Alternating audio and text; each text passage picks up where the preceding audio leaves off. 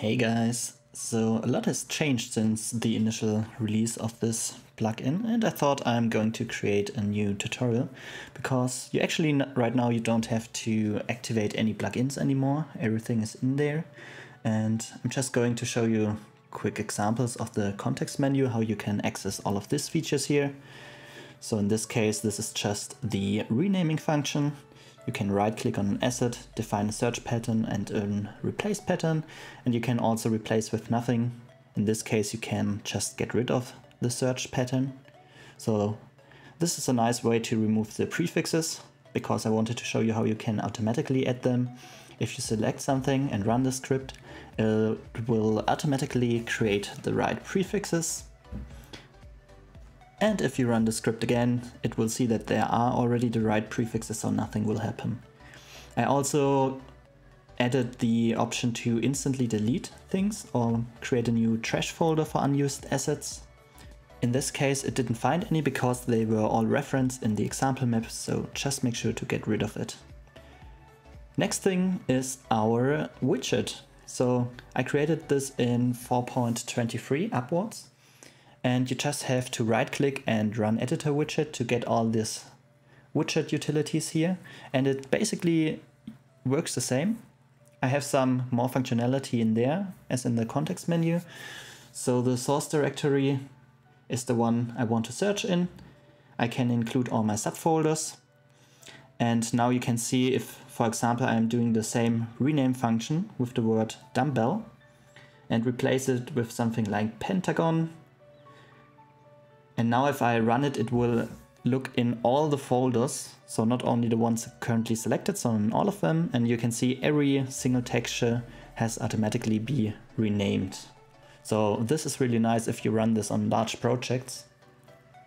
You can also lock specific folders.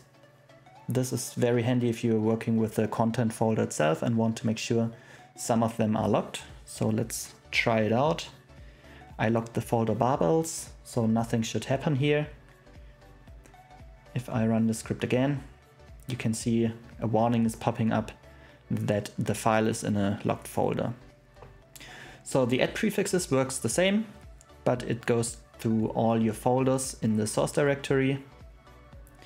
For the linear color setting, you can define different naming conventions, and with one click the found textures will be set to sRGB. The same goes for power of 2 validator. There you can just find textures that aren't a power of 2. This is very nice for mobile development, especially if you're working like for the Oculus Quest. A texture that is not a power of 2 is not good at all for mobile development, performance-wise speaking. And here with one click you can find all the textures that aren't a power of 2 in your project. The World Outliner Organizer is just one simple click. It will organize all your assets in the World Outliner. So everything is nice and tidy.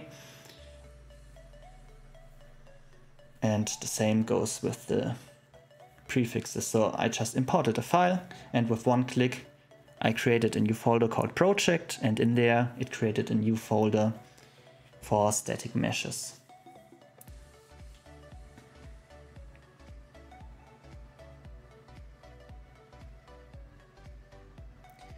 So here's the feature most of you are very interested in. It's the new automatic mode. And with this enabled, currently I have enabled it for prefixes. And you can see if I import a texture, it will automatically add the right prefix to it. And if I also check the clean up, it will create a new folder called textures and move it into the textures folder.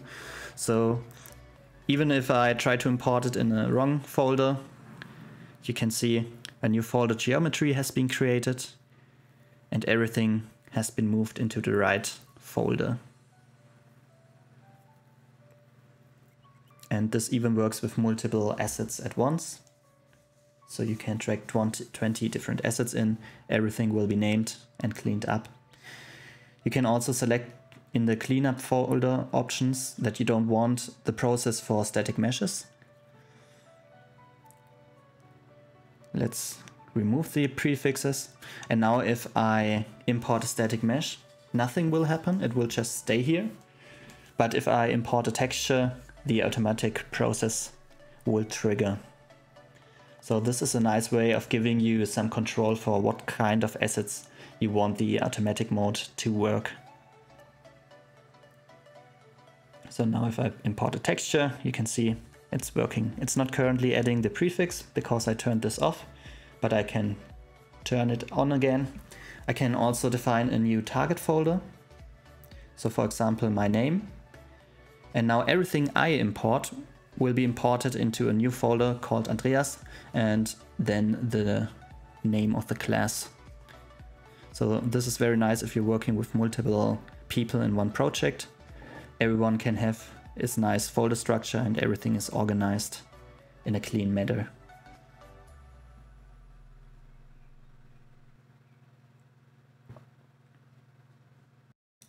And the nice thing is you can also just turn this off during your workflow without needing to restart the engine or something like this. Just disable it here, and now you can import your assets the way you are used to. So thanks for watching. And as always, if you have any questions, please join my Discord server.